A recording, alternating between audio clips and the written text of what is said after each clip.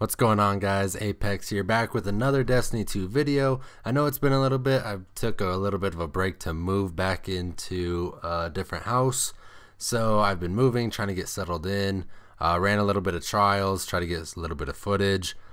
But today we are actually going to look at the new comic at comics.bungie.net.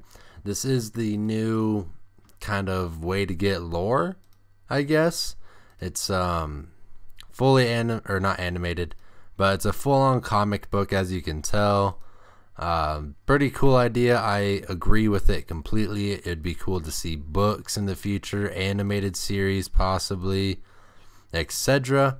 But what's really interesting is on the final page right here, as you can see. Well, I guess maybe you can't see, but right here, this is actually Morse code. So players have actually used this, like figured out what the Morse code was, what it meant, and they had inputted it into code redemption.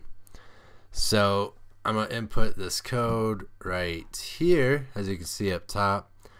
XFV. Let's get this going. If it wants.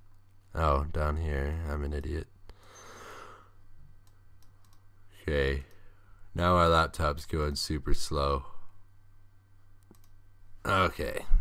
XFV KHP. I don't know if you need the dashes or not, to be honest. And 97. So we're gonna go ahead and hit enter. And right there. So we got a new Destiny 2 emblem. It's called the Visionary. It's a new Curse of Osiris emblem. It looks really good, looks really clean. Kind of looks like one of the Destiny 1 emblems with the black and yellow. I'll have that probably in the thumbnail, and I'll also probably have it in screen right now. On screen right now, you're probably seeing it.